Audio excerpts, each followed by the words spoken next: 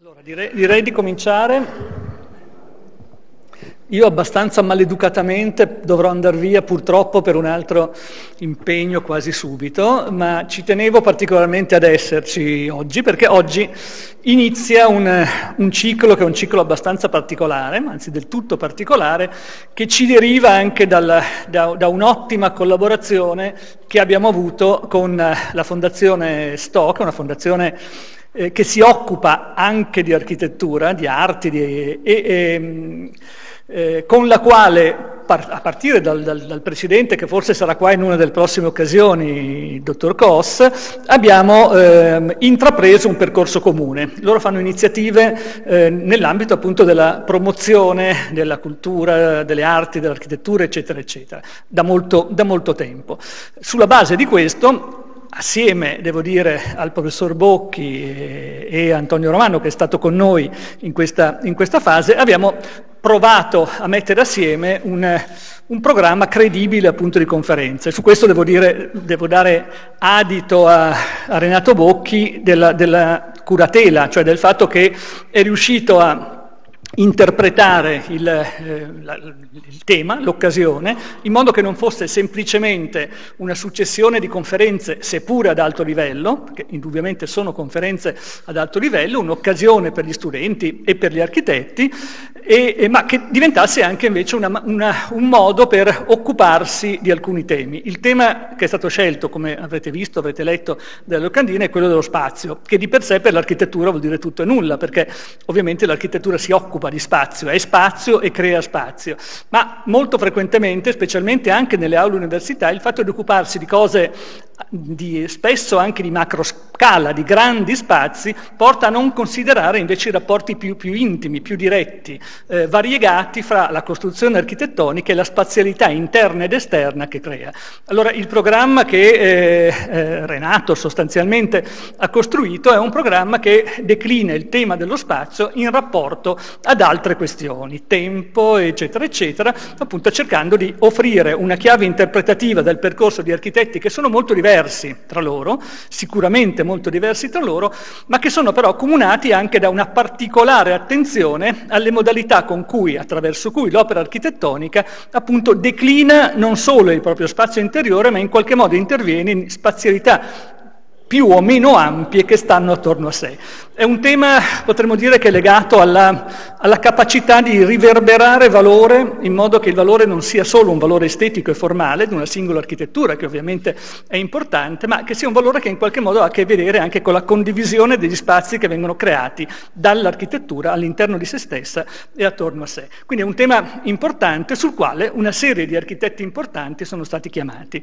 Oggi iniziamo con Guillermo Hevia Garcia, che potremmo dire, anche se è l'unico in realtà di tutta la serie che non ci ha mai, credo più o meno, che non è mai direttamente venuto, non ha mai partecipato per esempio ai nostri wave, gli altri più o meno credo avessero partecipato tutti, direi, appartiene però anche a una famiglia di architetti che è sempre stata molto vicina a questa scuola, a partire da una culla, diciamo così, da un terreno di cultura molto importante come il Cile come paese, da una parte per l'architettura, e in modo particolare poi l'Università Cattolica di Santiago del Cile, che è un luogo in cui molti degli nostri amici architetti sono cresciuti. Pensate a Ravenna, a Radic, Irazaval, eccetera, che continuano a Klotz a frequentare questa scuola e di cui appunto Guillermo è parte, essendo parte anche accademica della scuola, oltre che essere un giovane e bravo professionista in un momento, come tutti sappiamo, anche un po' difficile in questo momento per il Cile e quindi anche per la posizione e per il lavoro degli architetti. Ma al di là di questo, credo che appunto l'occasione per gli studenti è un'occasione da non perdere. Ci sarà un ciclo che terminerà credo con la conferenza di Barozzi e Vega che esprime anche in qualche modo un po' un ritorno rispetto a un architetto che si è formato in modo particolare in questa scuola, e appunto il tema che vi dicevo verrà declinato attraverso una serie di punti di vista molto diversi, ma legati da un'idea un po' comune, che è l'idea che anche questa scuola, su cui anche questa scuola cerca in modalità diverse di connotare un po' la formazione degli architetti, appunto perché l'architettura non sia solo un oggetto, ma l'architettura sia qualcosa che riverbera un valore, ma un valore condiviso e in qualche modo accettato e riconosciuto da chi deve usare l'architettura. Non dirò altro, passo la parola alla Presidente Anna Buzzacchi dell'Ordine degli Architetti di Venezia e non solo, del Veneto anche, sì. Lei non si ricordava, ma anche del Veneto, che come in moltissime altre occasioni appunto già ha collaborato fattivamente a questa serie di conferenze. Anna, prego.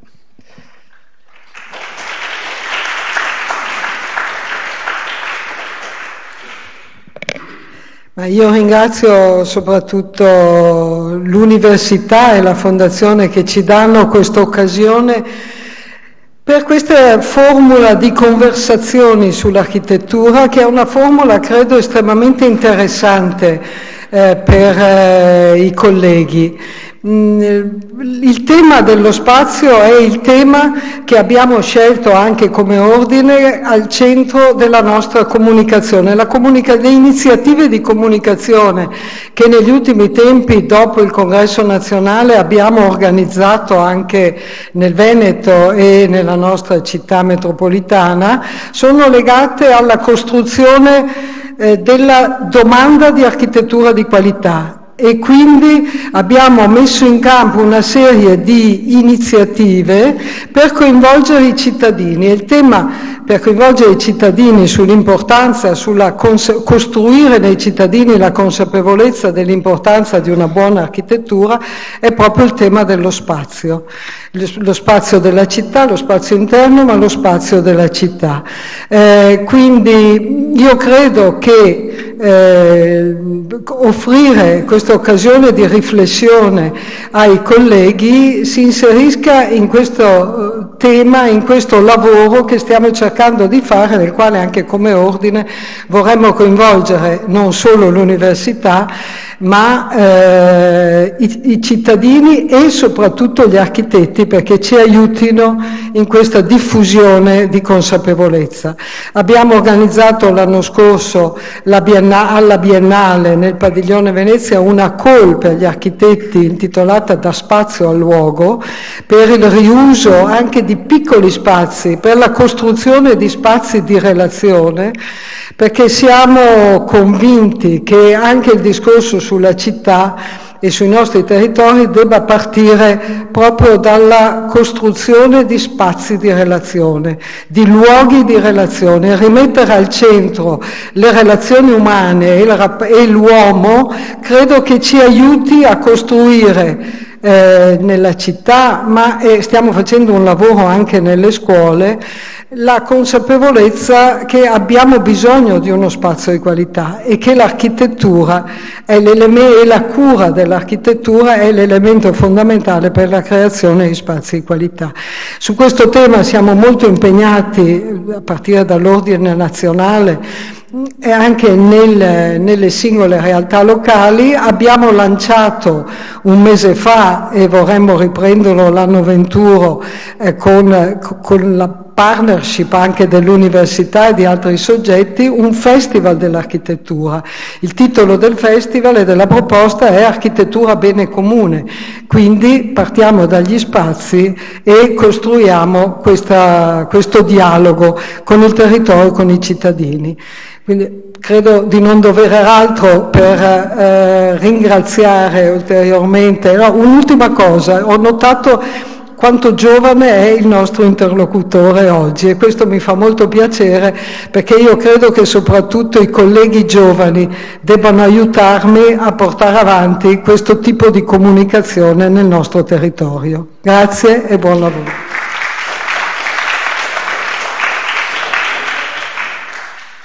Due parole velocissime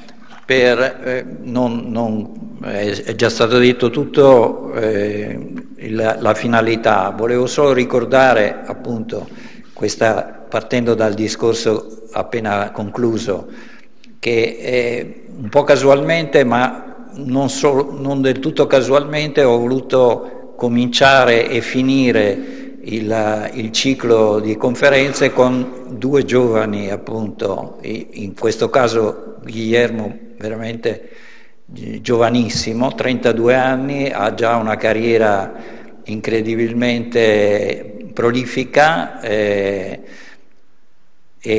attualmente sta lavorando alla Columbia University a New York, però ha uno studio attivissimo con la moglie a Santiago del Cile, dove speriamo tutti che la situazione politica e sociale si tranquillizzi, e appunto ha prodotto in questi anni una serie di lavori sia professionali che sperimentali, anche lavorando presso la Cattolica del Cile, che mi parevano veramente molto interessanti. Io non lo conoscevo nemmeno io, l'ho pescato attraverso il lavoro che ho trovato in internet su dei suoi lavori, e poi ho scoperto che lavorava con gli amici cileni che ha già ricordato il rettore, e mi pareva estremamente interessante proprio per il tema che avevamo scelto, che è poi il tema che i miei studenti stanno seguendo anche nel mio corso di teoria dell'architettura, che è dedicato appunto a questo tema nei rapporti tra arte e architettura. Mi pareva un ottimo contributo quello che poteva darci, e sentiremo ora dalle sue parole, che saranno in inglese, perché potrebbero essere ovviamente anche in spagnolo, però abbiamo deciso poi alla fine che forse era meglio in inglese, ma poi eventualmente possiamo utilizzarle, le varie lingue, per avere anche un dibattito poi eventualmente con lui. E quindi mi limito a questo. Ricordo appunto che tra i tanti premi che nella pur brevissima carriera Guillermo ha ottenuto, c'è anche questa prestigiosa designazione tra i migliori 100 architetti del mondo giovani, che era stato fatto dal El Mercurio di Cile, in cui avevano selezionato appunto questi nuovi talenti, diciamo, dell'architettura. Quindi mi pareva il modo giusto per iniziare questi nostri, anche di buon auspicio, questi nostri lavori. Grazie.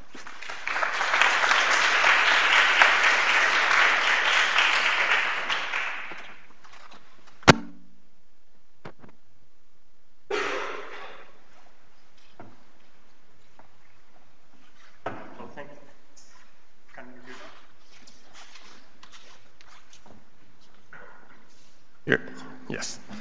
Well, thank you very much to Ranato Bocchi and the Università Iuav di Venezia, and to the Esto Foundation for this invitation. For me, it's a great honor to be here with you today.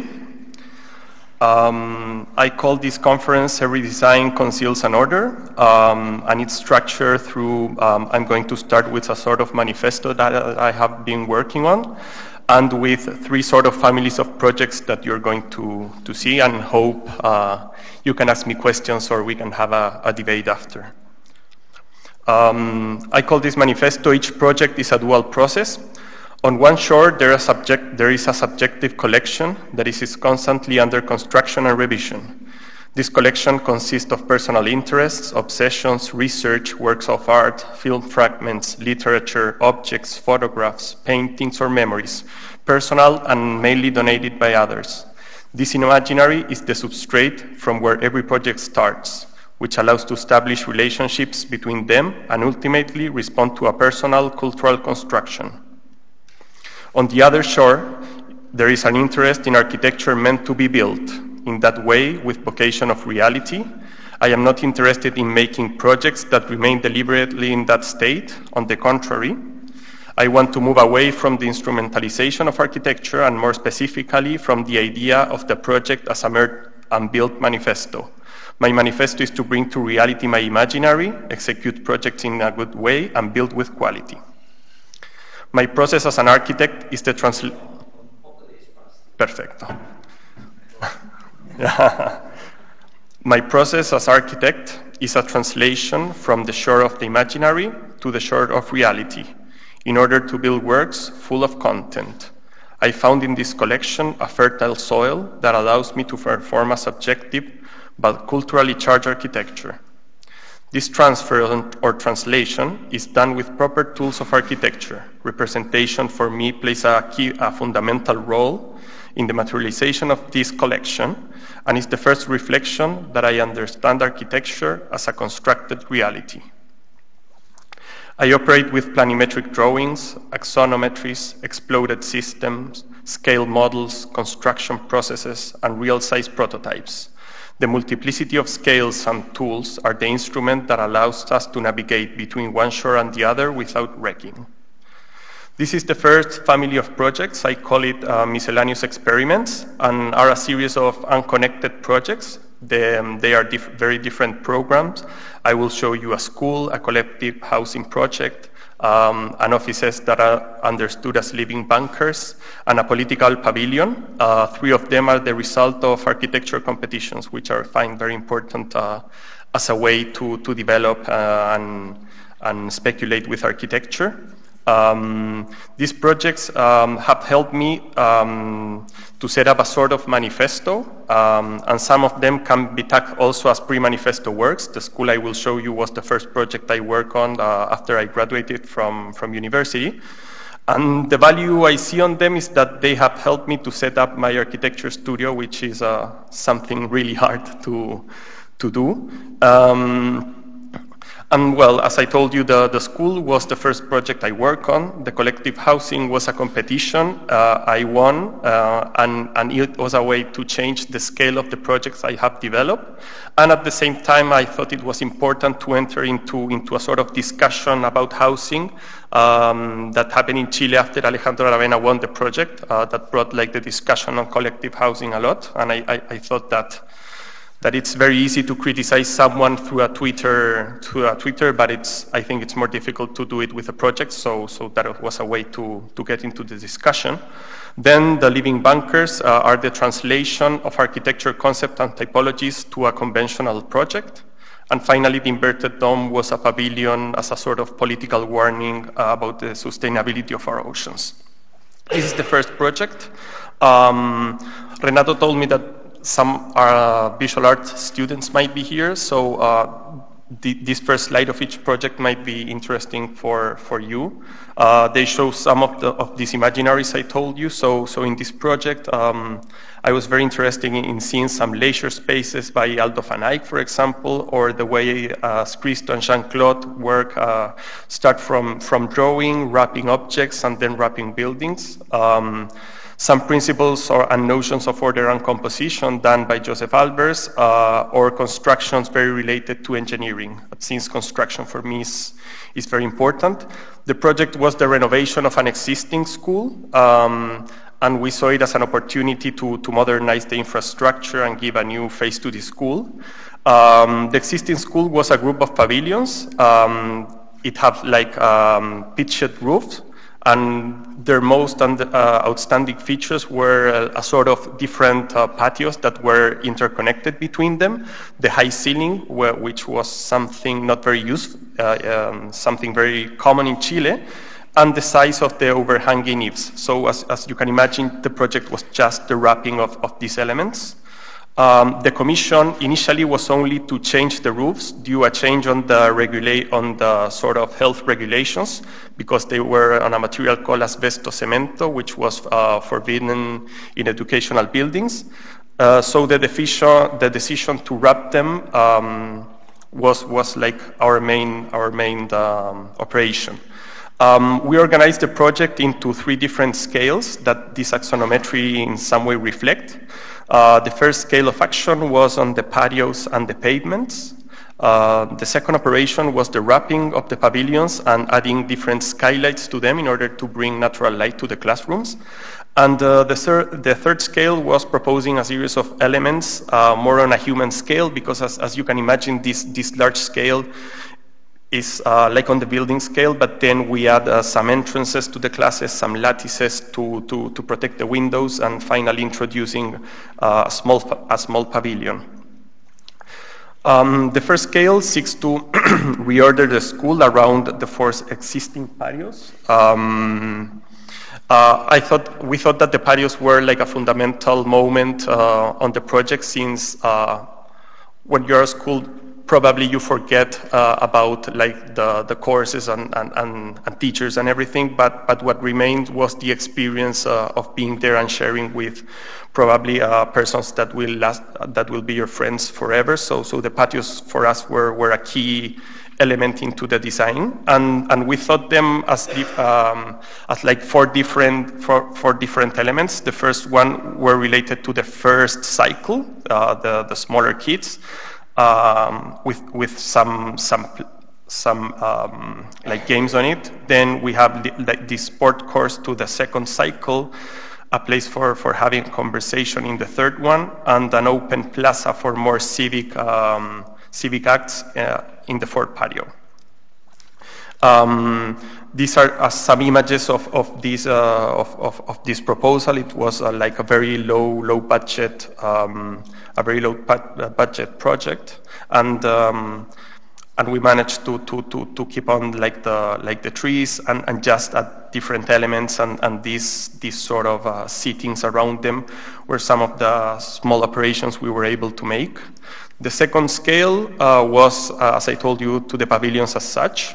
The operation was to add these metal wrappings that were continuous, so you kind of change the volume. And then we add these sort of skylights that were meant to have natural light, and then to give like a new sort of image to the project. For me, this image is really important. It's the wrapping of the Snoopy house done by Christo and Jean-Claude. So I don't know if you know this cartoon, but if you know it, you will see that even after the wrapping, you are still able to see like the history or which construction is being wrapped. So that was in some way like the goal we had with this project. So after adding this sort of wrapping, we were able to change the project very radically, adding like this new image to it. But you still, or the persons that knew and are students of the school, are able to see like this existing structure behind this new element. The third scale involved the elements related to the human body. So are represented in this part, like with these new accesses and the lattice works upon the windows. So they were the way to add some color and add some differences upon each one of the classrooms. Since the project needed to be constructed over the summer where the students aren't at class, we employed the strategy to use a standardized constructive elements with easy setup systems to produce like a whole greater instead of just focusing on the parts. You're going to see like lots of these axonometries. I mainly work using only one section, which is a way that has helped me in the studio to sort of develop the projects. The new construction was a psychomotricity pavilion where the children can take part in games and activities in an interior space. So the imaginary we use in this project is very related to engineering, for example, and naked structures, bridges. So in some way it's related to a sort of habitable beam, as you can see it in this bridge here. The pavilion is defined by its structure, an easy to assemble habitable bridge beam, with a special emphasis on the joints and the metallic elements. Those were like the only few parts that we were able to work on. And in this image you can see here how was the old school, and then here it starts the renovation. The interior is configured by a wooden wrapping that generates this sort of novel atmosphere, and it's accompanied along with this seating that goes from one side to the other, and then we add some doors here that are hiding all the elements that the children use to play. So here you have like this atmosphere, and then again this idea of repeating only one section to complete the whole project. This is the second project. It's called the Grid and the Archipelago. It was a public competition I won in 2016, and it was like I told you, was the way to enter into a different scale and also to become part of a discussion. Firstly, we do not want in this project to propose a finished solution, since when you propose a specific project, sometimes it limits the design to certain conditions that afterwards, when a plot, for example, or the site changes, you are unable to translate that project to a different context, for example. So we propose a sort of an open system that can grow and form into different kinds of groups, adapting to a range of situations, different contexts, cities, orientations, scales. So for me was very important these field works done by the Chilean architect Guillermo Julian, who works with Le Corbusier, and I believe he worked on the Venice Hospital project after his death, or for example, the idea of the matte buildings. For example, this one is Hermann Herzberger Central Behir Office building, which is a key example from this idea. The design proposes a rule or mode of operation, a system of order and structure, just for example, as the pre-Columbian complex of Tulor, the Roman city, or the Spanish-American colonial city, suggest different ways of confronting and relating to the territory. They are like more abstract orders that have a physical form rather than very specific. The project as a whole is structured in function of solids, which are the buildings, and the voids, which are the plazas, in equal proportions, ensuring that half of the space will always remain empty with fixed measures and proportions. So these examples by O.M. Ungers or Louis Kahn Sadler House were very inspiring for developing the project. The proportions ensure open spaces and distances between the 12 by 12 meter buildings.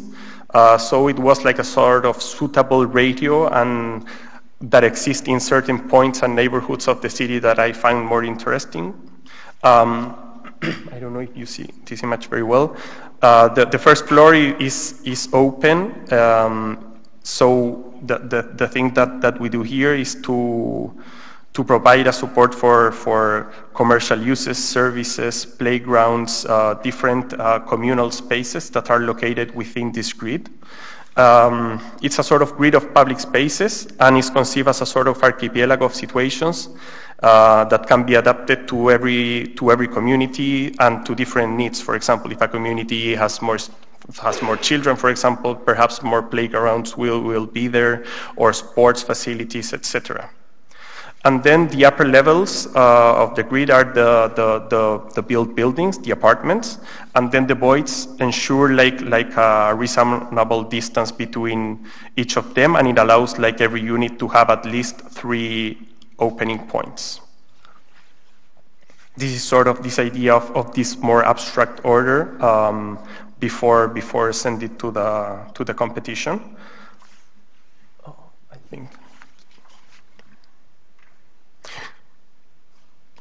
The building is as I told you, the element that configures the complex, and through its repetition at corner locations, every building has 4 stories. So the ground floor is always left open for commercial uses, offices, or for public space.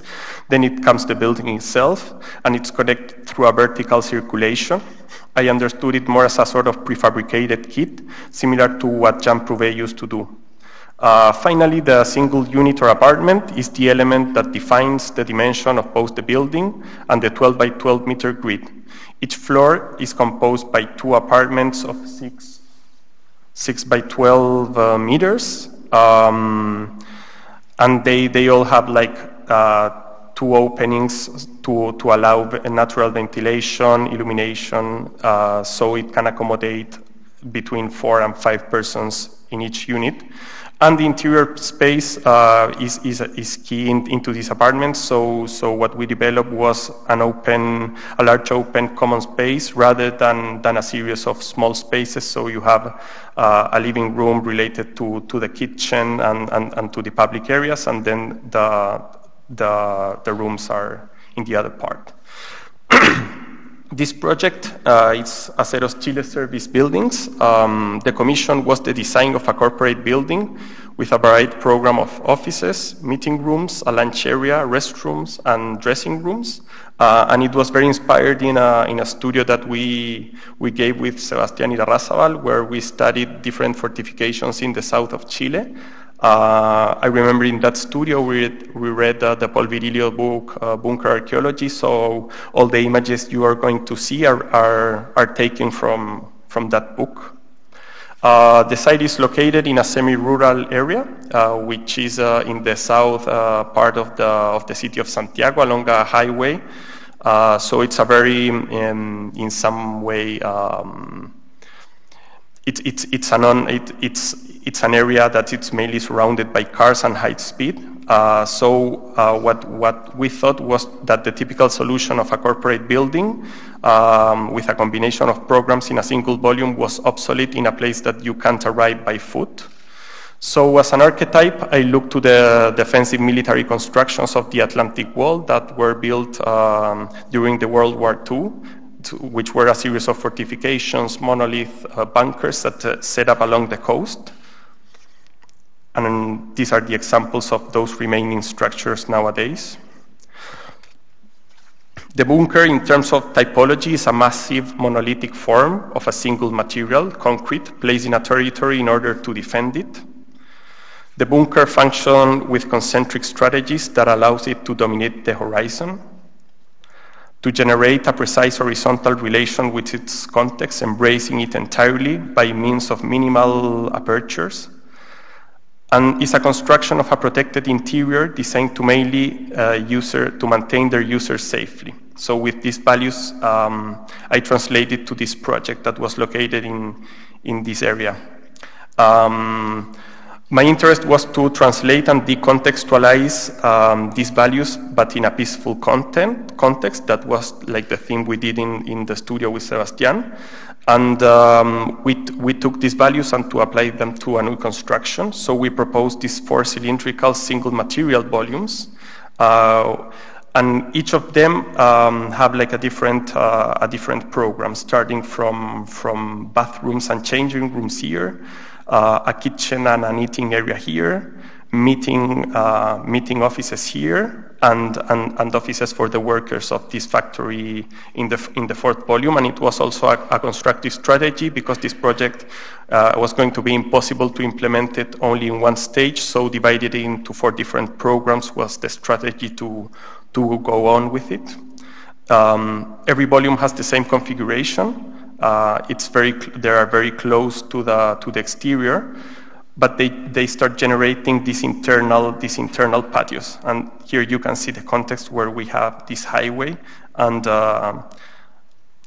so rather than to open to these parts, we start creating like these small situations. This was an almost finish during the construction. So the interest was to create these patios that can give us like natural light and give privacy, for example, to the changing rooms.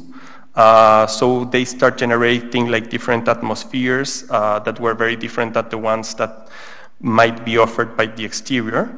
Then the relation to the exterior is configured by 2 strategies. First, 2 of the volumes have only like a 4 centimeter white stripe that surround the whole volume and was like above the head, so it gives privacy to the persons that were in the bathroom or changing inside.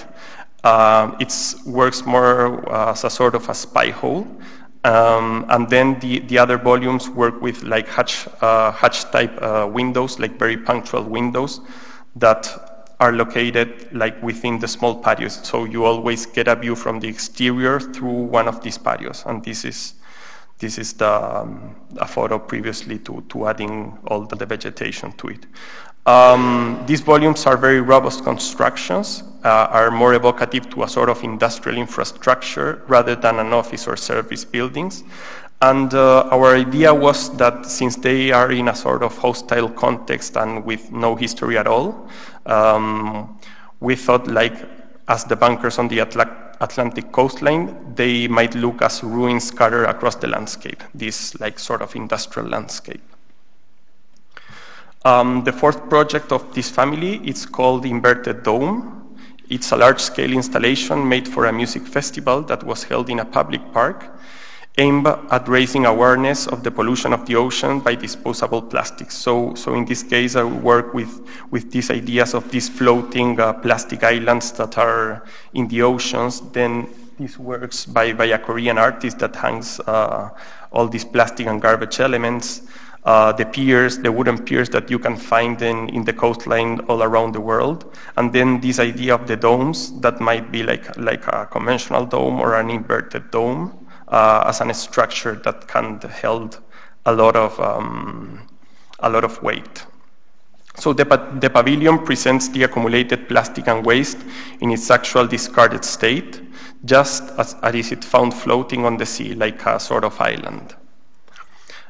These were like the concept images we prepared for the competition. Since it was for the Lollapalooza festival, we did not have a specific site in the competition, so we worked with these very like abstract images, and we worked with the round shape because it was like a way to have the same value. It doesn't matter where you approximate the volume. I had no interest in presenting the garbage in an attractive way. I prefer to make a sort of impact by showing it in its raw state. So this image sort of contrasts the inspiration that came from this project, from this artist, and then the idea of hanging these 2 tons of waste using just fishing mesh and these tensors. The inverted dome is also a unique and singular form that generates a notable space underneath itself. The wooden structure is configured by the repetition of a single piece that alludes to the wooden piers found on every coastline in the world. So there's like a sort of direct reference. And the plan is circular, a form that functions very well in this open space of the park, since it looks like the same from every angle. So it's a non-hierarchical structure.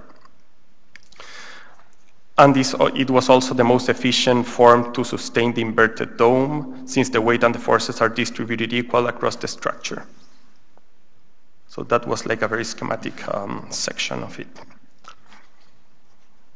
And this project it's going to be very related to the one that will come. That's a house, and this project was previously, so it gave us the possibility to sort of work with this idea of these exoskeletons. And I found this image very interesting because it shows like different layers you can find in the project. You have like the exterior part, then the interior pathway, and then the interior underneath the dome. So in just a couple of meters, you have like very different situations. The structure can be easily set up and taken down without generating any further waste. It didn't have any foundations. It only worked with gravity and the weight that the 2 tons give to the structure. So our intention is to put it into a new public space, probably along the coastline of Chile. The project was this sort of artifact that stand out like unexpectedly in the middle of the park, and then in the future in the middle of a coastline in Chile. And the perimeter of the structure was used to sit, rest, also to walk on, and the inner part give you like this very sort of strange, unique atmosphere that was to intention to reflect on all these elements that you can find in the sea.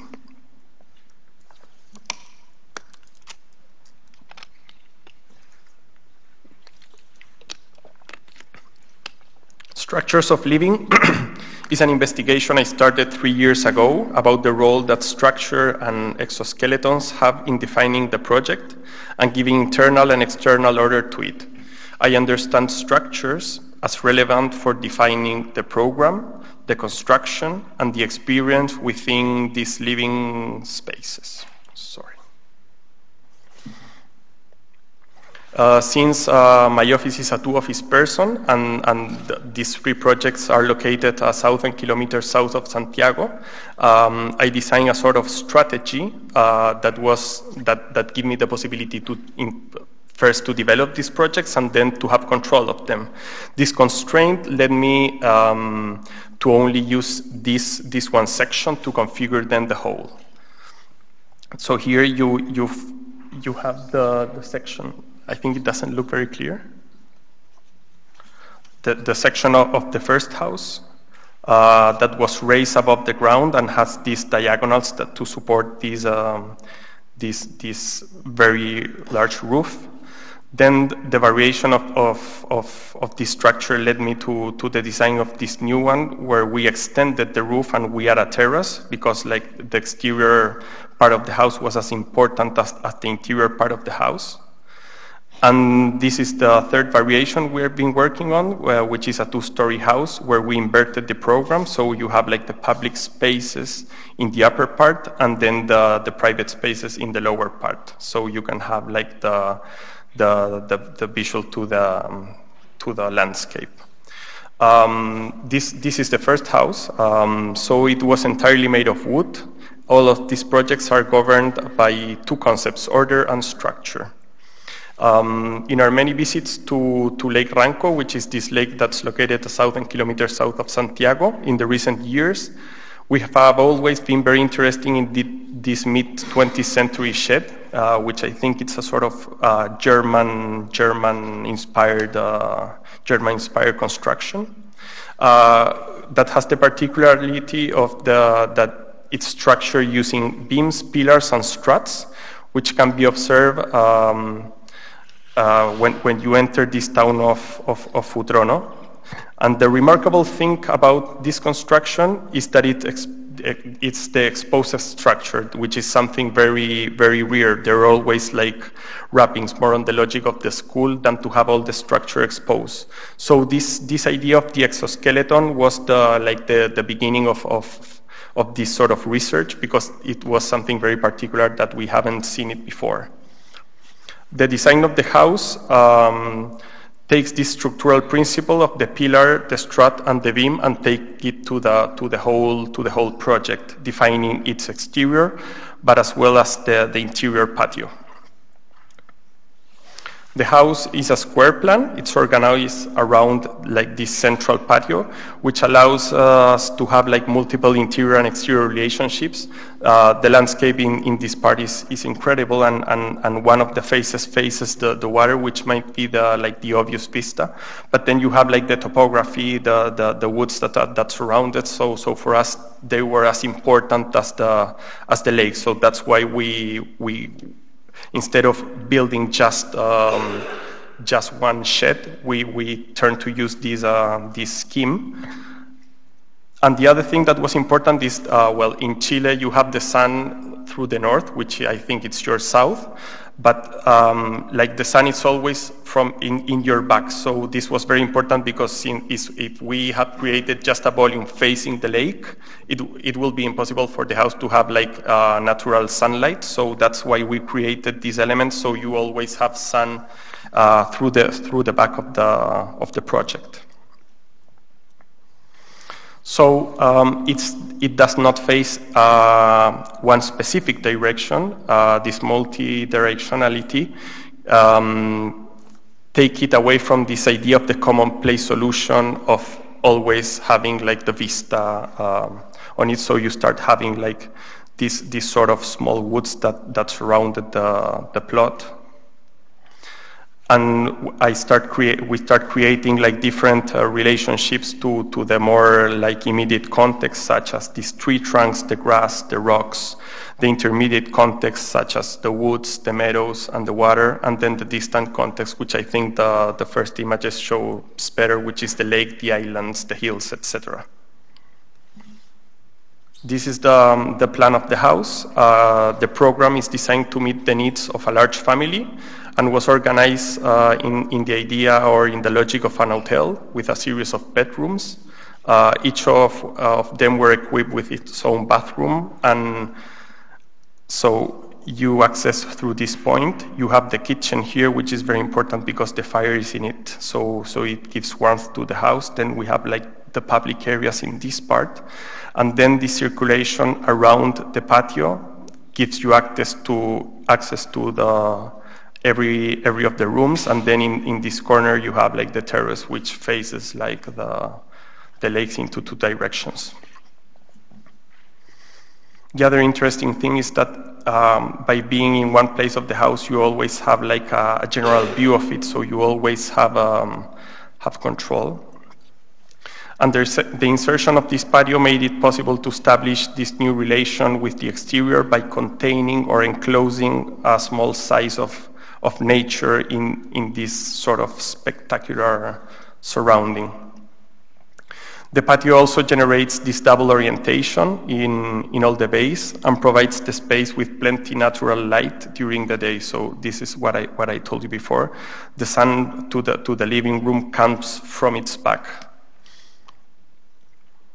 And also what was very interesting on working with these very regular structures is the exceptions that start happening. For example, when you have the terrace, you sort of unbuild some parts of the wall, so structure starts appearing in a very different way, and then comes like the stairs. So those key moments are very important for the design.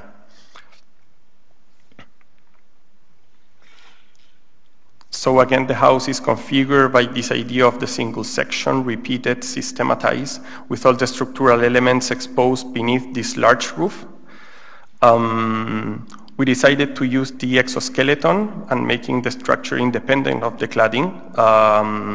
And this was also a sort of build strategy because in this part you have like a rain season which is very long, so we have only a couple of months to mount all the structure. So what we built the whole exoskeleton, and then we put the roof, and that give us the protection to work into the interiors through the rainy season. So it was not only a sort of architecture decision, but it was also like a constructive decision to make this project into 10 months instead of needing perhaps 2 years, since we were not going to be able to work in the rainy season, which is very strong. And then we start working with the interiors, start having like very different relationships. So in the living you have like this old, to the patio, this whole height windows, but then we make like these very punctual openings in order to preserve the warmth of the house.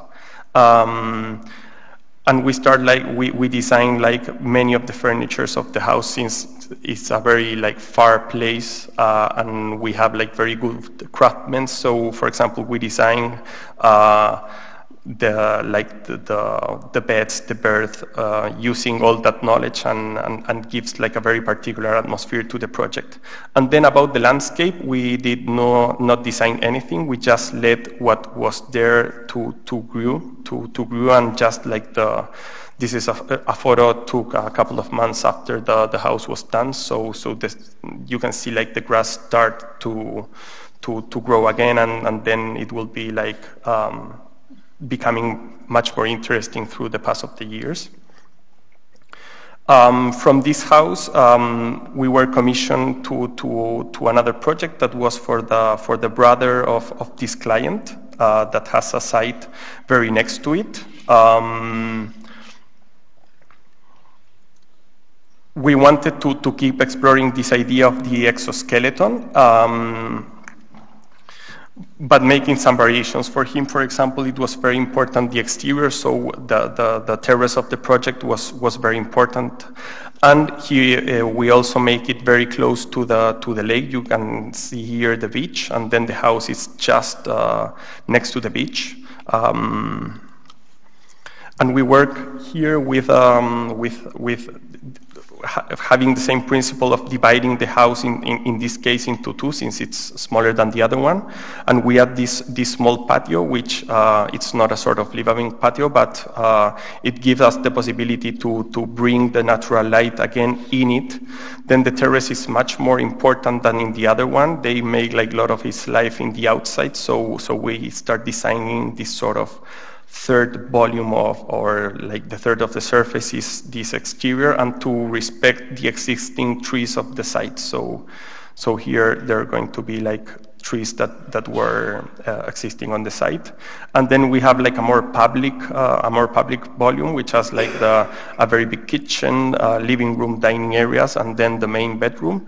And then connected through these two elements, these two bridges, you have like the guest pavilion for the friends, families, etc.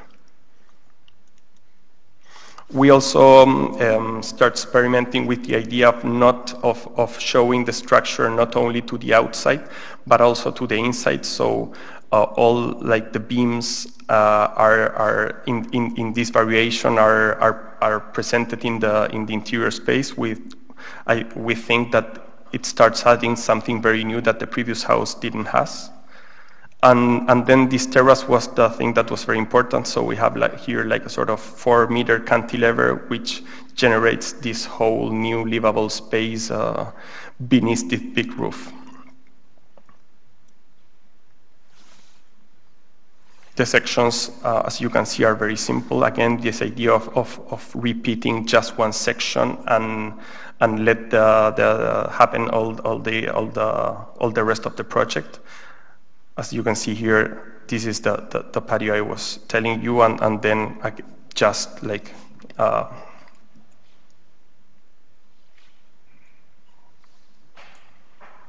and this shows this space I was talking to you before, and the idea of also bringing the nature inside the living spaces.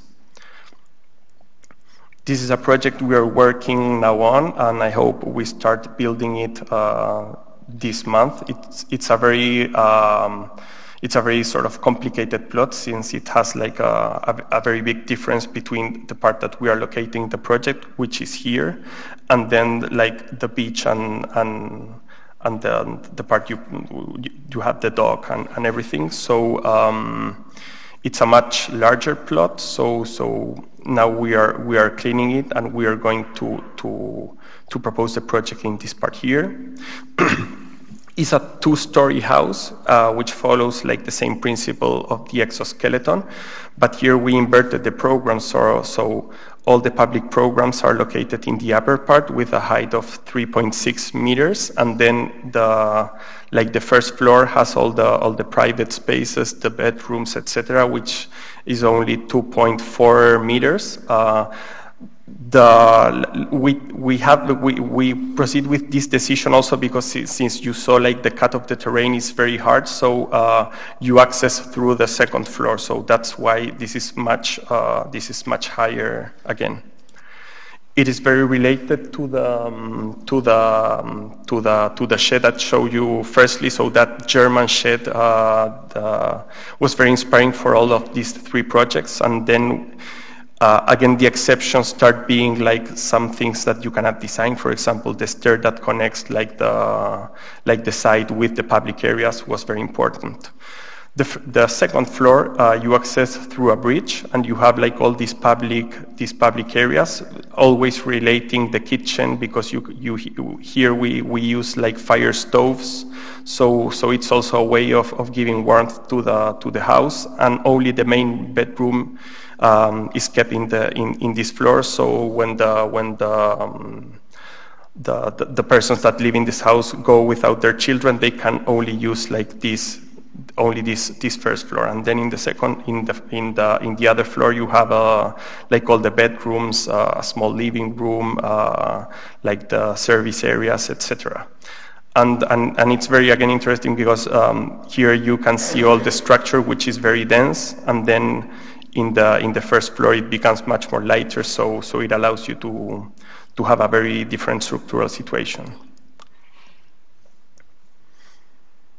We are now, in this case, we're exploring then again the idea of keeping the structure in the inside and now not only use like natural wood, we're start painting. So every project is an occasion to start making small changes, small improvements to the one before.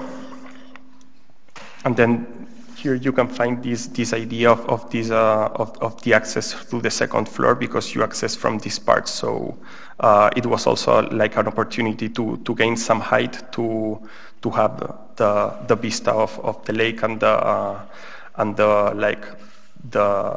farthest geography. But then the part behind it was also very important. So here are some interior renderings.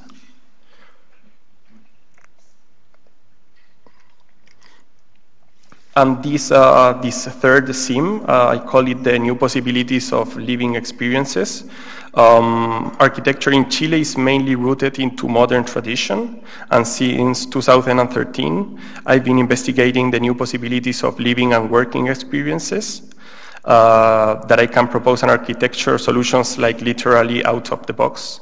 This research started 6 years ago with a wooden pavilion that is self-supported by bending CNC grooved plywood panels.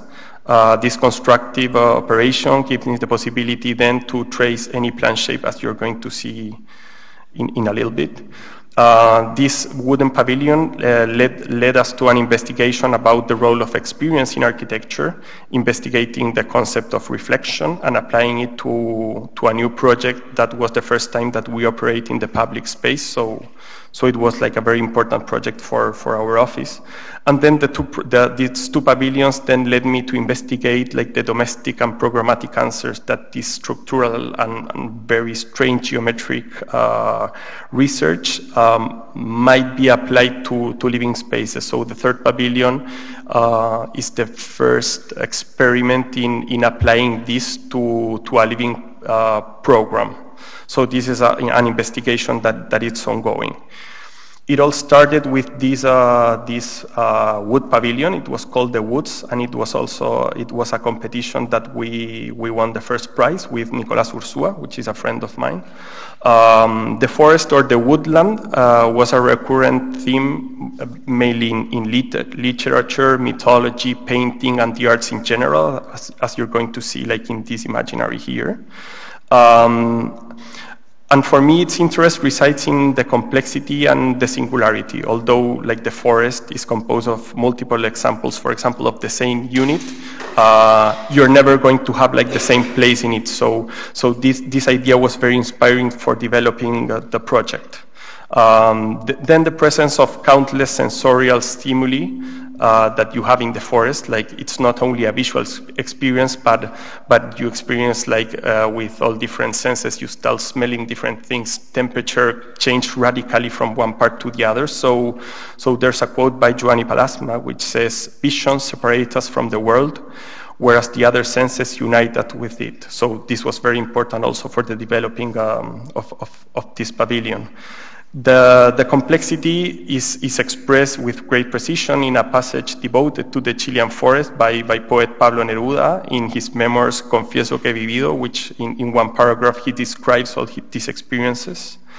And then this was a very important and key moment for developing this project.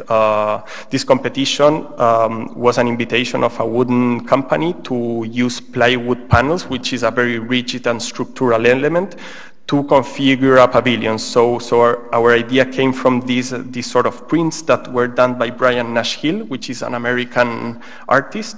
That what he does is that when he finds like a tree or like in the wood, he cut it and then he applied ink to the whole surface, and then this ink is translated to a paper. So you start getting all these complexities. So like you can imagine that a tree is a sort of circular shape, but actually it's like a very like shape with concavities and convexities. So that was what we intended to translate into the project.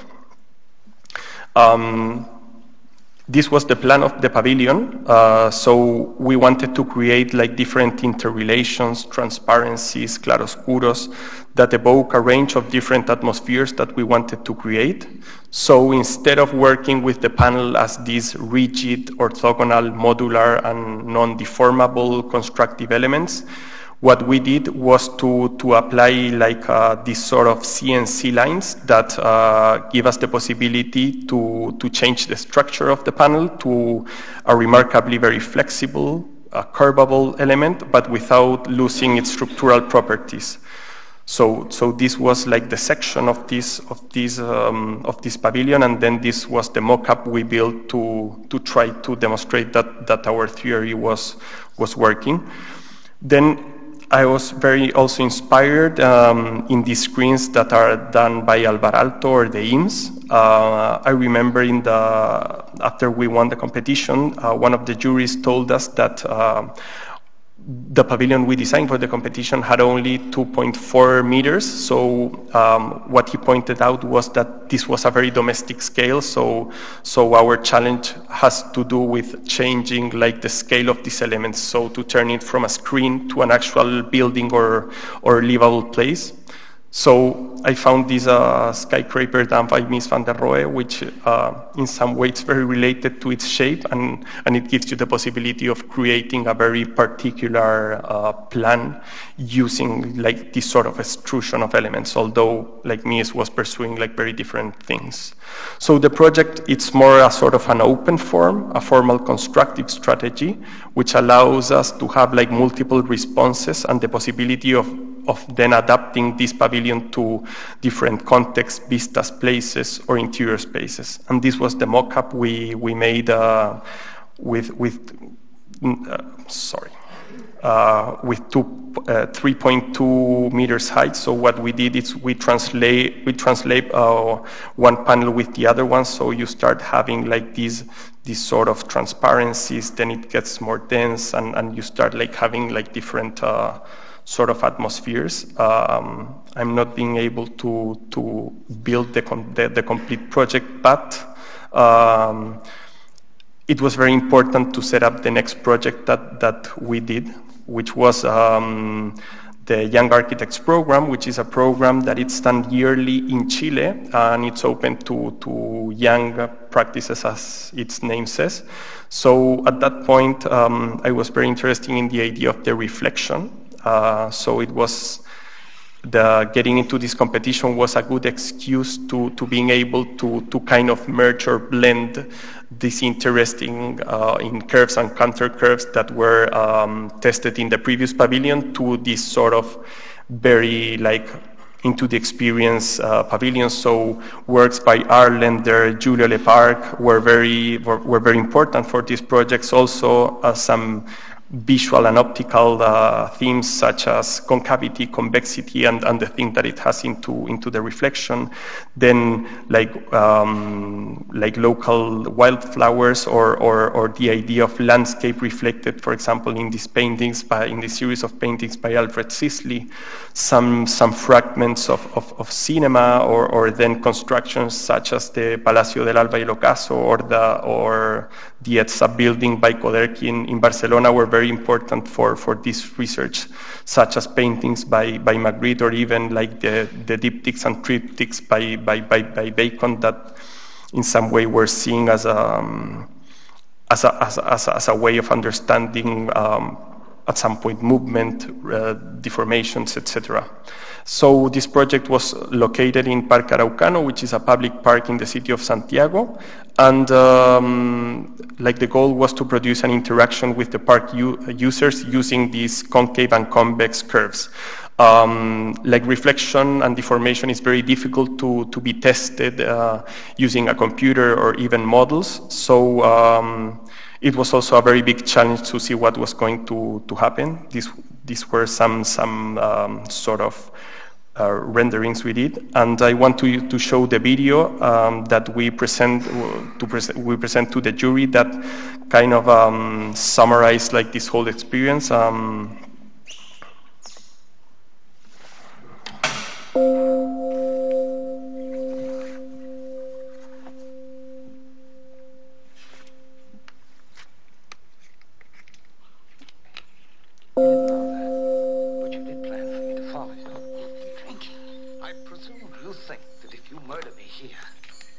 Your sailor friend will get the blame. You'll be free to spend my money. We do not know with certainty whether your reflection is an experience, an illusion, a landscape, a place, an object, an attempt at surrealist construction, an artistic approach, or a mix of several of these.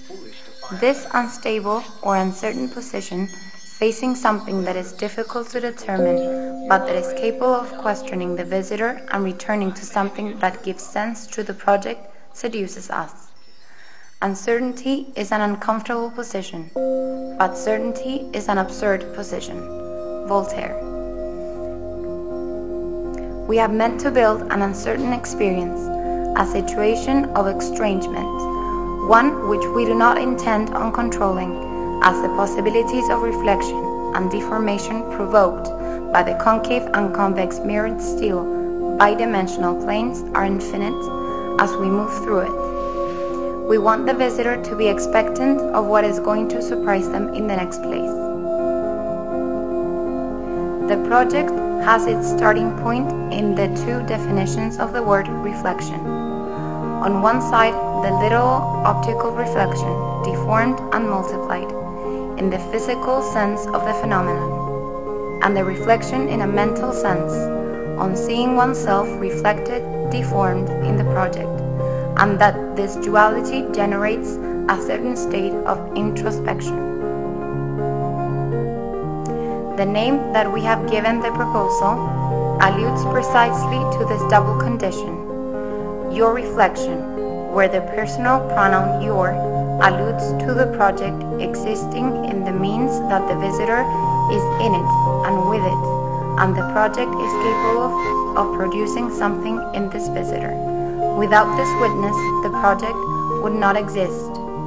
It is not just about looking at the project, but letting it surround you, envelop you, to become part of it, and that it becomes part of you, passively and actively, following our own capacities of observation and reflection. The materialization of this experience is achieved through two operations. The first is the definition of a support or topography, a landscape with smooth mounds covered in grass and spongy vegetation, colored by an infinite number of different wildflowers, and that will also be covered by a small creek that could be crossed with a simple leap. This landscape is taken from an imaginary location, which may be a wild meadow or the moment of some painting by Alfred Sisley. We believe that the natural artificial slope and sponginess is one of the most pleasant places to walk, sit down, rest, or lie down. The second operation is the insertion of three mirrored steel bidimensional planes, which build a series of inside and outside spaces, eliminating the limits, disappearing, letting its reflected surroundings become the real project. It is the relationship between these three bidimensional planes that forms an asymmetric volume almost broken up, where the construction of the form itself does not interest us, rather than the interaction between the mirrored planes, the curves and the counter curves, where we have multiplied the amount of reflecting and deformation situations in order to produce an interaction belonging to a world of illusions. There are no horizontal roof elements. The light and the shade are formed and projected on the ground by the effect of the vertical plane. The proximity of the planes will be inclined to shade the mount for most of the day, generating a temperate environment, which is also refreshed by the sound and the presence of the creek running through this landscape. The curves, counter curves, and the fact that at many moments the tapes are facing each other and at different distances will generate a universe of reflections, multiplications, and deformations, as if we were in a painting of René Magritte or even facing some portraits by Francis Bacon. This experience is achieved as we move into the project. Our degree of approach varies. We approach it, touch it, we move away. These situations are intensified in the means that more bodies move through this place, generating choreography of colors and movements that will be infinitely multiplied. We have wanted to change the center of the object's proposal to the experience of the subject, their interaction and that of others, and how their surroundings or context will be reflected and deformed with them and before them. In the end, we do not intend on building a closed proposal, but rather articulating a universe of sensations and experiences open to many things taking place.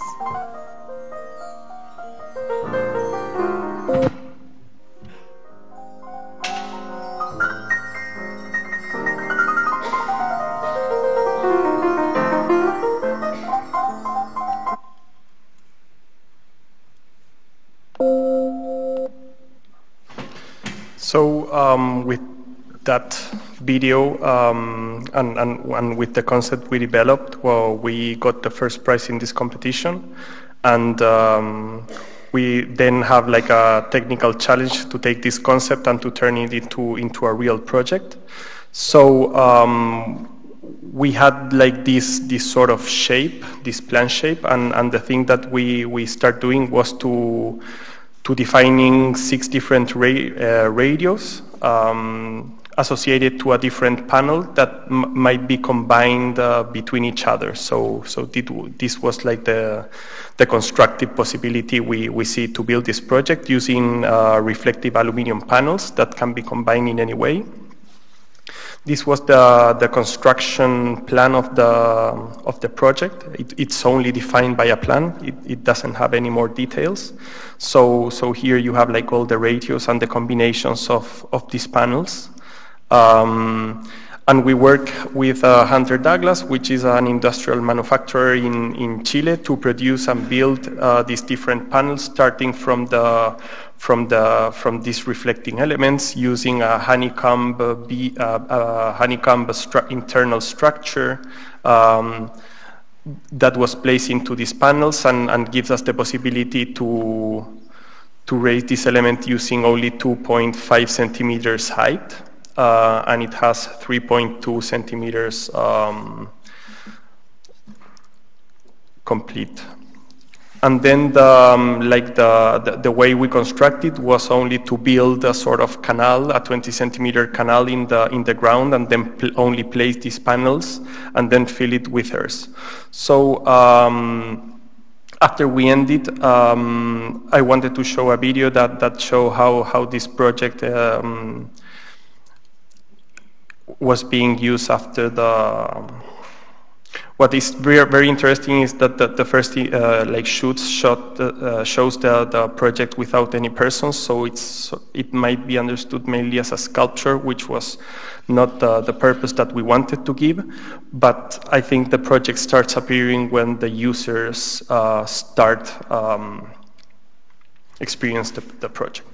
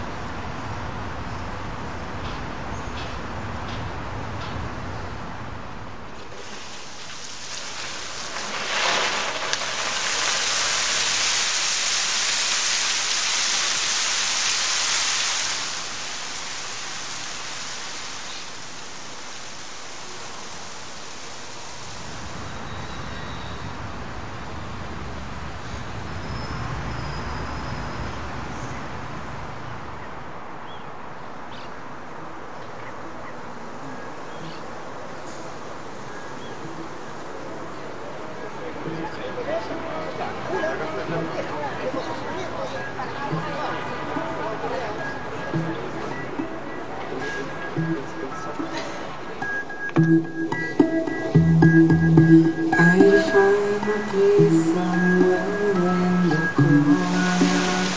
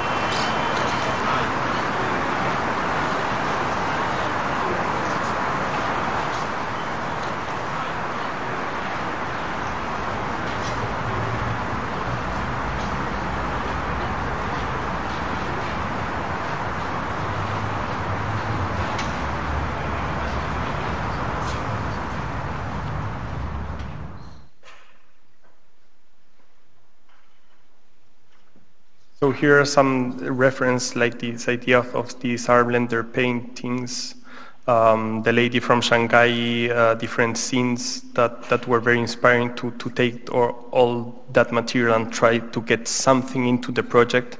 It's very important for me to use like this sort of reference coming from other art fields, because I think of that for example that piece from the film it's very intense and it's very condensed, and to try to bring something out of it and take it to the project might give like something very, very important to it. So I think literature or cinema or arts kind of propose and solve things in a much richer way than architecture can. So taking some of those parts and trying to translate it to it is a way to give sort of subjects and condensity to it. This was the final plan. That's very similar to the one that we presented. And this is like the project located in the middle of this park. So the idea was also to be able to make it invisible in some way and to start having like this very blurry situation.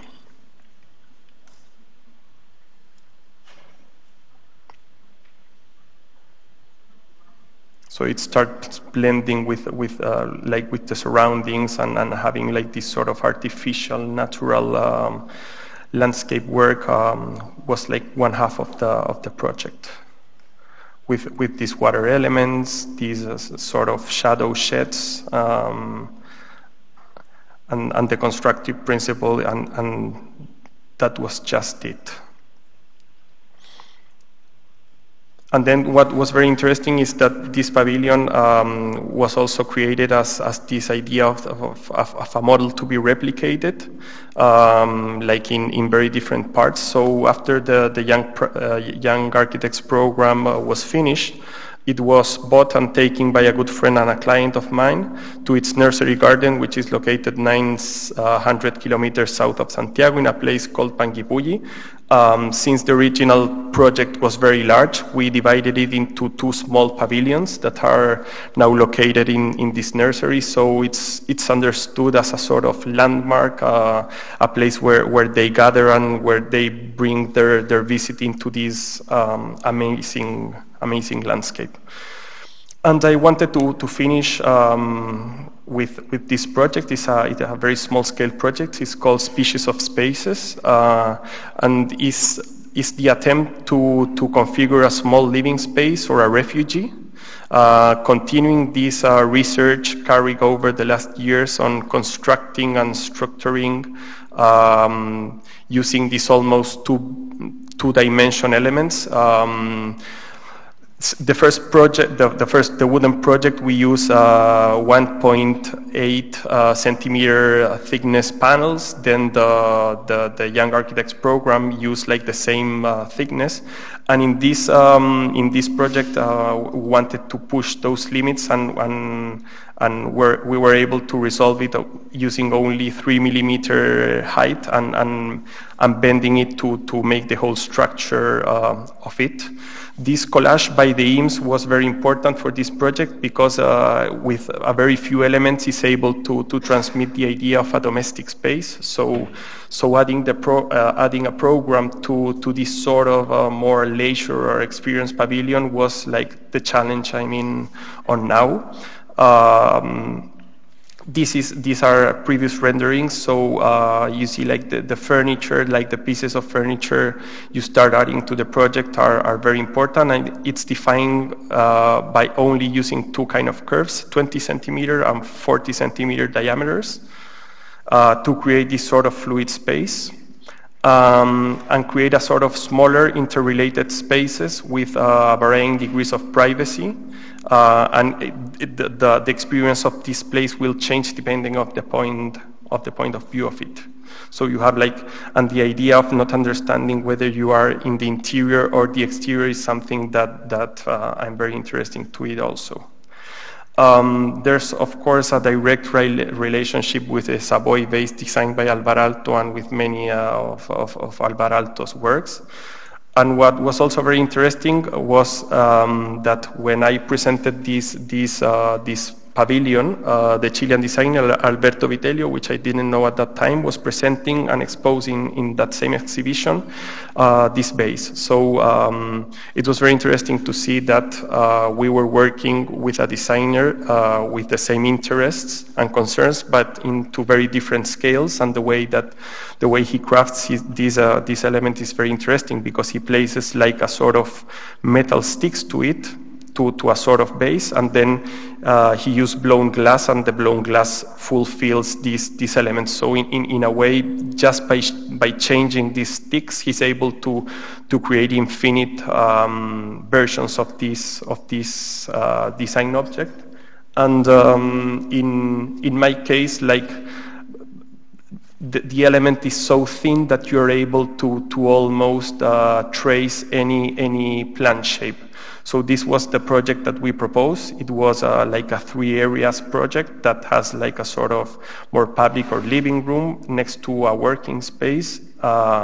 We had like a sort of what we call a sort of bedroom or bedding into this one, and then like the bathroom, it's located there. So we are alternating a workspace, a rest space, a washing space, and depending on your point of view, the relations in this project will start to appear. So furnishing for it's very important.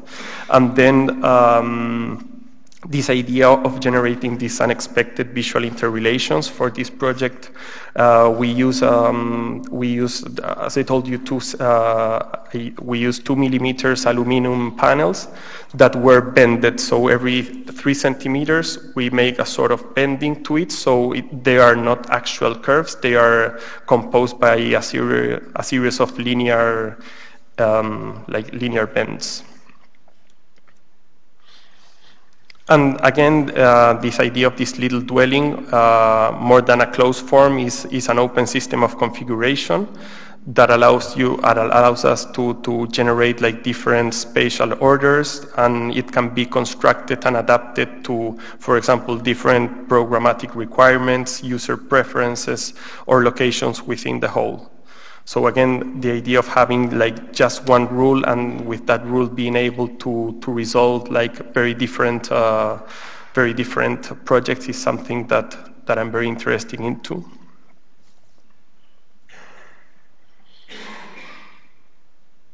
So that will be, thank you.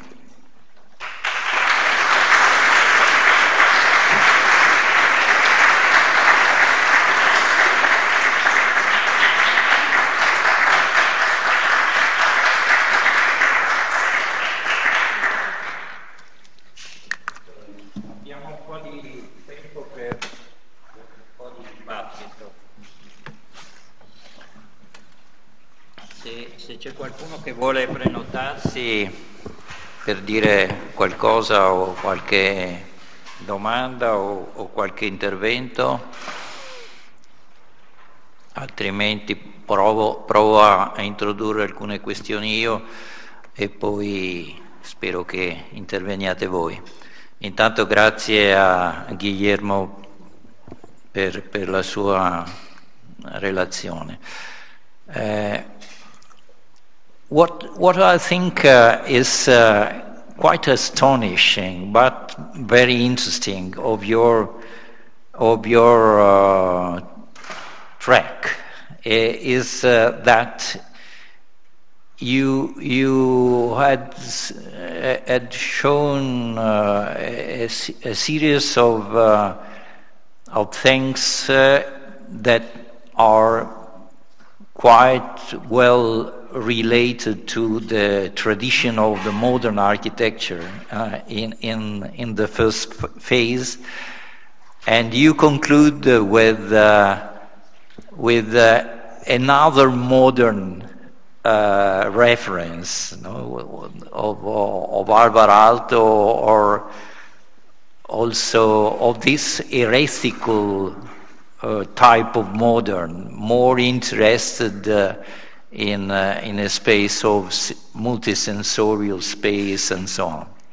And so the first question is if is it an evolution of your thought about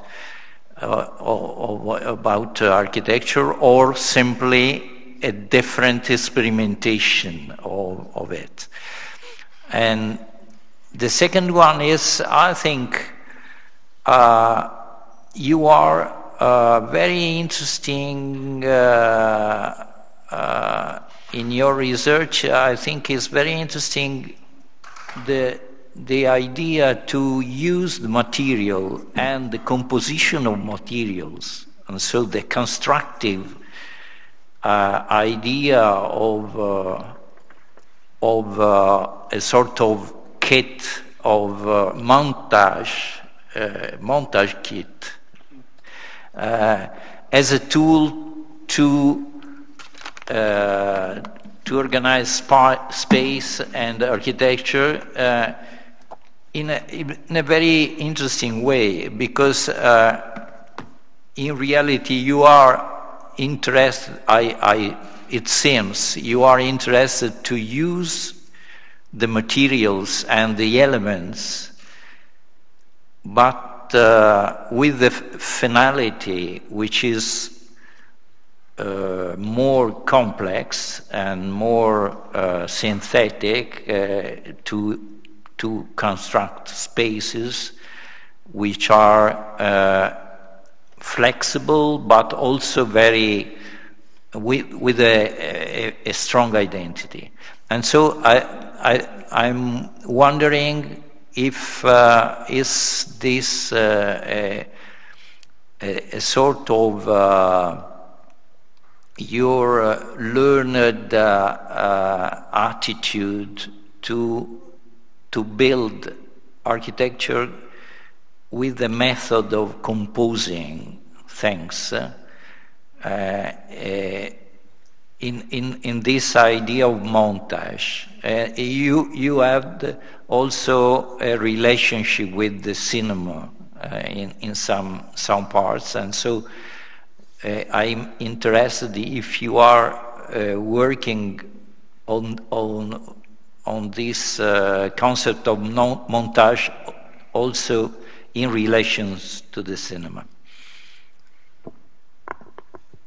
Se nel frattempo poi qualcuno ha delle altre domande, intanto sentiamo la risposta a questo. Well, thank you for the questions.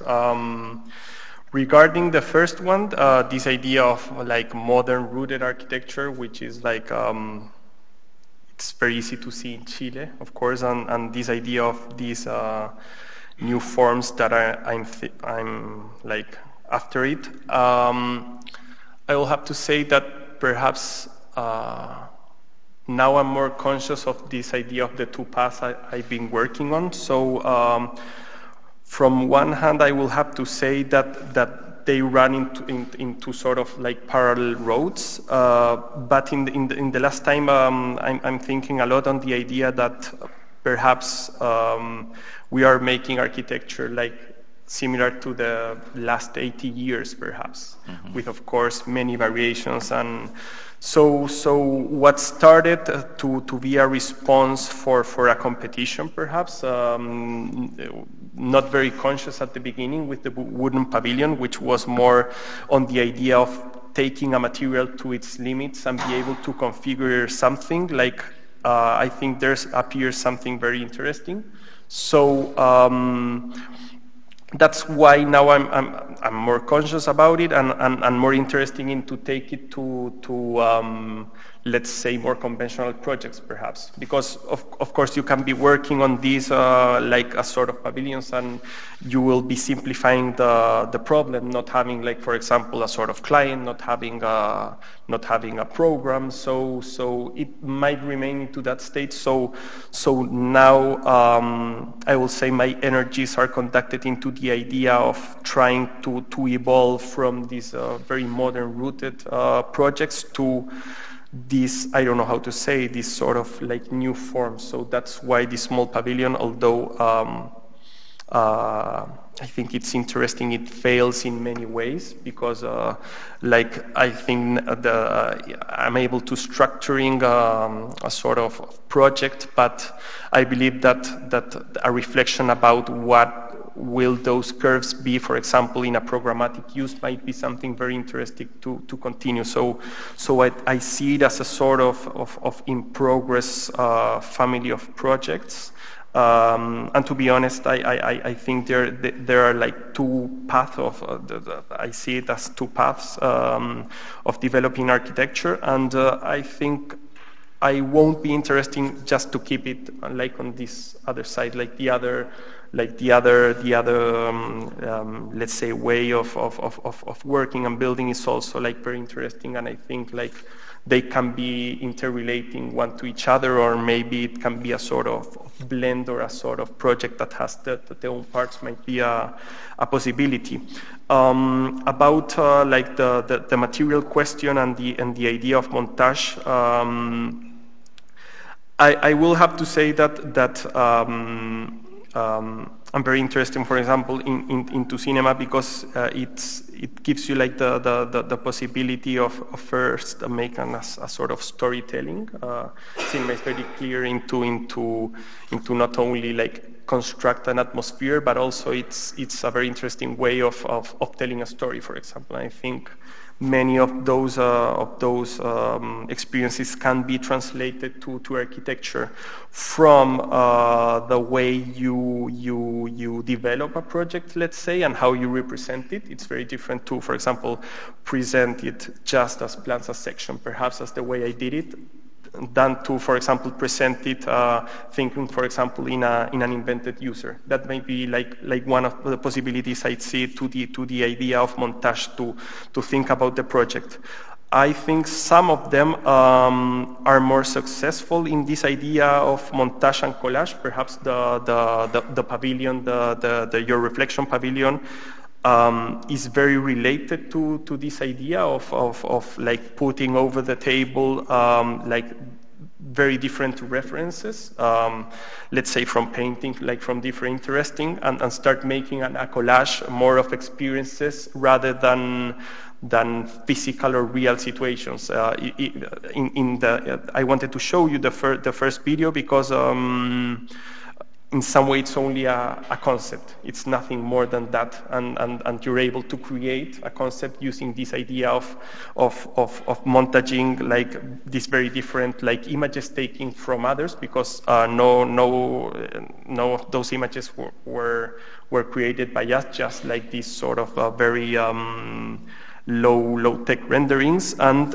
to be able to create a concept that then can lead us to a project. So in some way, the idea of montage or collage at the same way might be like the way to get into a project and then solve it using like more conventional tools as the one you saw in the industry, and then taking that idea to the material or the way of composition or building. I will say, since like the wooden houses are very, I won't say that they are like very low budget. They are like medium budget, but they are like they are very low tech in some way. They are crafted like 1,000 kilometers south of Chile, of Santiago. So we use like those knowledge from the craftsmen, and what's very interesting about wood is that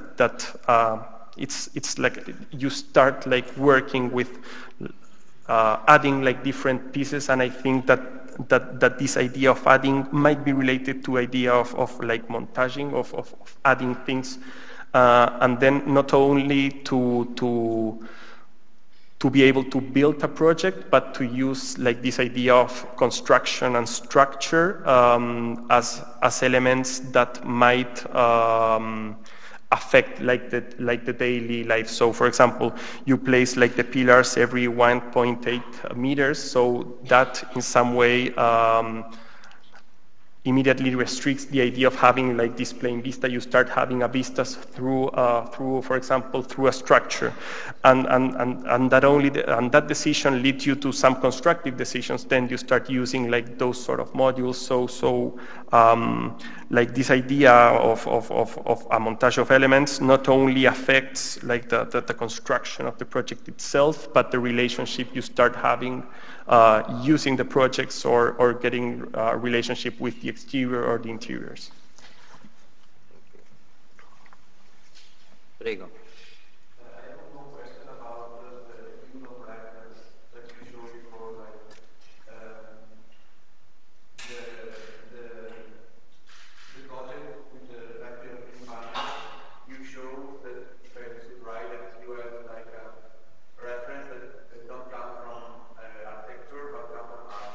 Yes.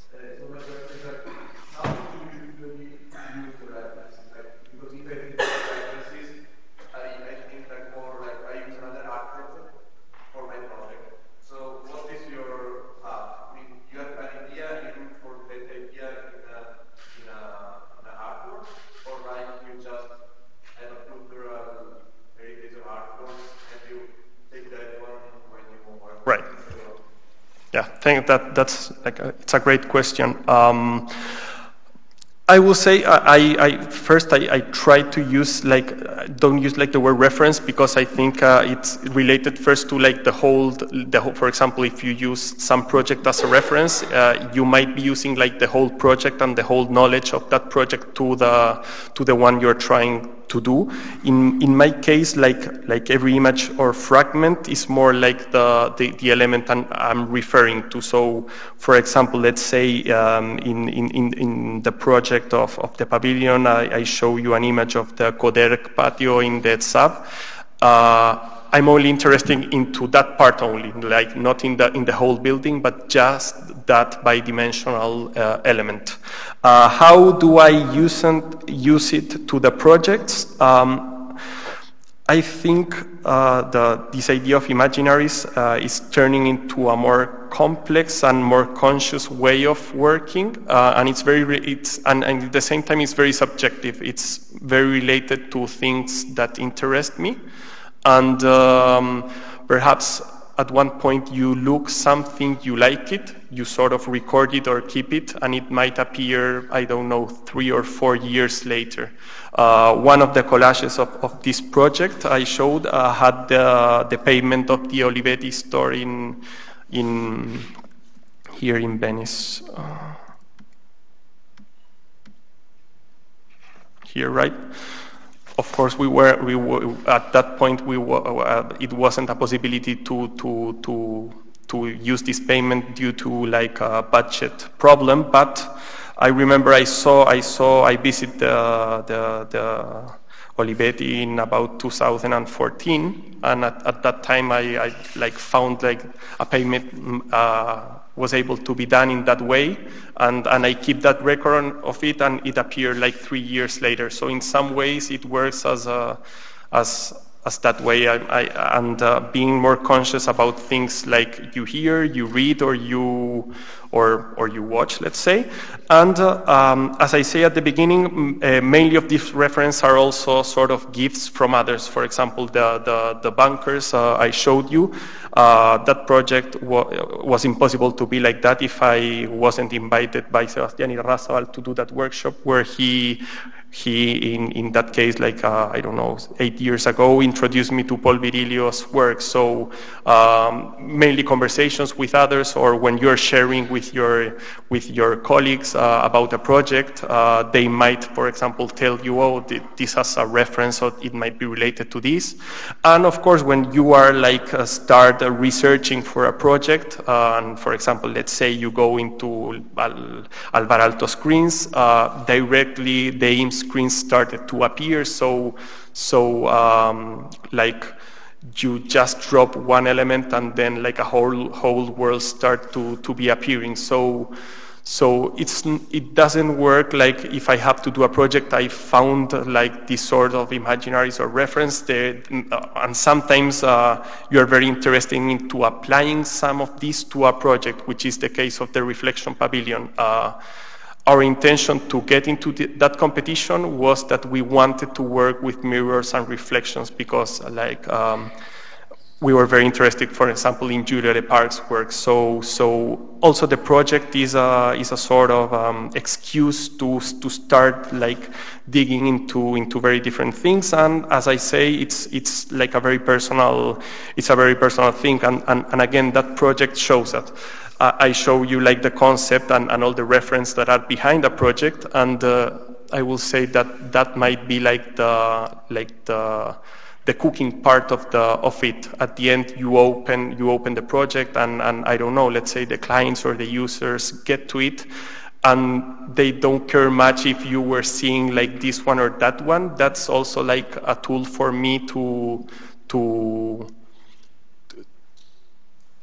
give coherence to the design process. But what is really interesting is that when the project sees the light, or let's say it appears, all that parts gets behind, and now there are different sort of forces that start affecting the project. So that's why I'm also interested not to get projects unbuilt, but to be able to test those intentions into a sort of more real scale. Altri? No question?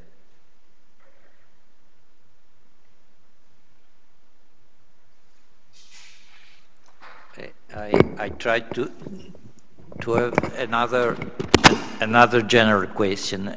It seems that, and I don't know if it's a condition of your specific work in this phase or a general philosophy of yours, but it appears that you conceive in a way the architecture as a sort of device to meet the problem of our contemporary epoch. And so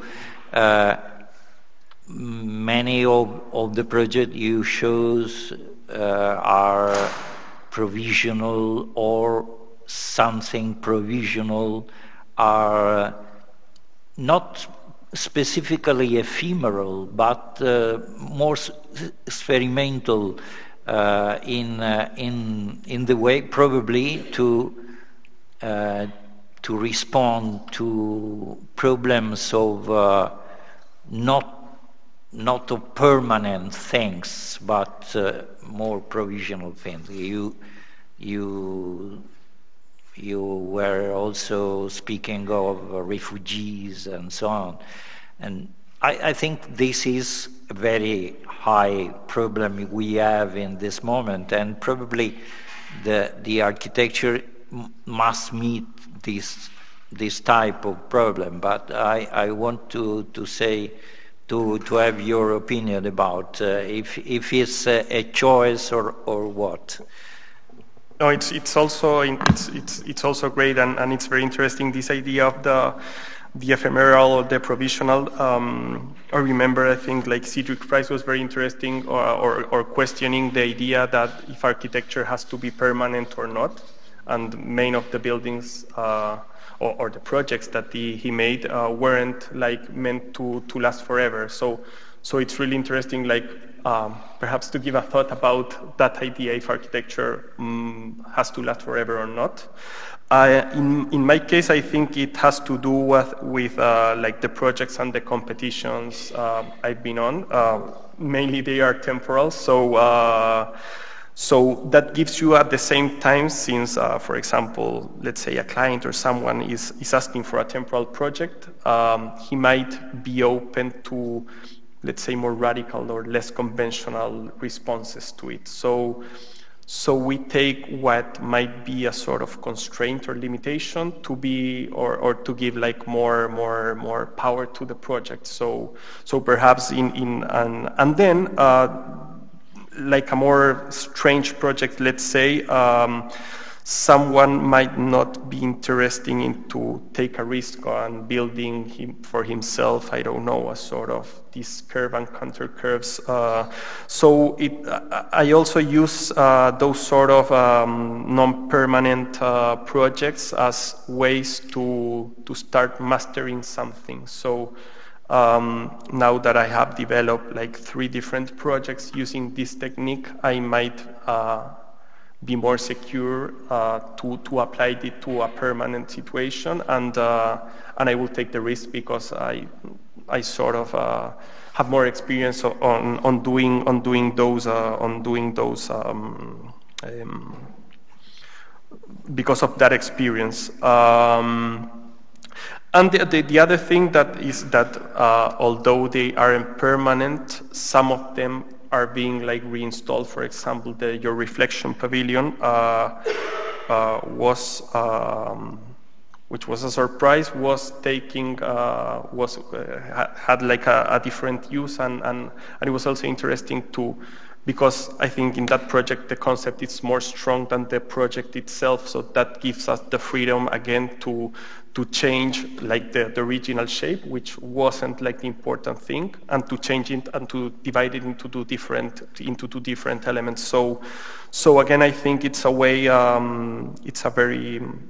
It will be a very playful way also to be experiment with these ideas. It works also on the process. Yeah. Absolutely. Any question? Are you satisfied? Well, in questo caso allora, se non ci sono altre domande, possiamo ritenerci paghi per questa. Purtroppo è anche molto freddo qua dentro, quindi mi rendo conto che è difficile continuare. È solo un avvio, come vi dicevo all'inizio, di questo ciclo che avrà una serie di altri appuntamenti interessanti, quindi spero che possiate intervenire anche prossimamente. Avremo delle posizioni anche differenti, ma un po' il filo logico, il filo rosso che vorremmo proseguire a discutere è un po', mi pare, è stato già un po' posto anche dalla esperienza che ci ha mostrato Guillermo Hevia, cioè questa che mi pare anche interessante, come riprendendo questo ultimo discorso che abbiamo fatto, di vederlo come anche un po' un segno dei tempi. Io credo che al fondo del discorso che vogliamo fare ovviamente c'è questo tema dello spazio e di come l'esperienza dello spazio si possa misurare rispetto agli strumenti dell'architettura nel contemporaneo, ma questo apre per forza di cose, io credo, questi temi un po' epocali di una dimensione di maggiore variabilità, di una dimensione anche di maggiore instabilità della condizione in cui tutti quanti viviamo e rispetto alle quali probabilmente gli strumenti dell'architetto devono anche adeguarsi. Quindi c'è anche questa condizione. Io credo che sia interessante, penso che lo riprenderemo altre volte questo tema, cioè di quanto si debba dare anche spazio a un discorso relazionale processuale, non necessariamente arrivando alla definizione oggettuale dell'architettura. Questo è un po' il discorso che sto facendo anche con i miei studenti nel mio corso. Tutto questo non è un caso poi che su questi temi io sia arrivato, prima Guillermo lo citava en passant, sia arrivato proprio da un rapporto intenso che ho avuto in questi ultimi anni con Giovanni Pallasma, cioè su questo ragionamento di un discorso sullo spazio che debba contemplare un rapporto anche con la dimensione fenomenologica, quindi con le persone che lo spazio usano e vivono direttamente. Quindi per questo ho voluto parlare di esperienza dello spazio, che è qualcosa di più del discorso formale. Mi pare che nel discorso che ci ha mostrato Guillermo vengono fuori bene queste questioni, perché si parte da una manipolazione dello spazio quasi legata a un discorso di geometrie delle forme, e poi si arriva però a un discorso molto più addentro proprio a questo tema dell'esperienza dello spazio e della mutabilità dello spazio in funzione di questa esperienza. E questo fa parte anche dei discorsi che stiamo facendo rispetto alle discipline artistiche da questo punto di vista. Quindi questo tema credo che sicuramente ritornerà anche in forme diverse con gli altri colleghi e potrebbe essere un po' il ragionamento di fondo su cui poi aprire anche le nostre conversazioni future. Grazie quindi a Guillermo per il contributo che ci ha dato e speriamo di averlo spesso con noi qui a Venezia e anche in futuro, magari negli wave di cui parlava prima il rettore.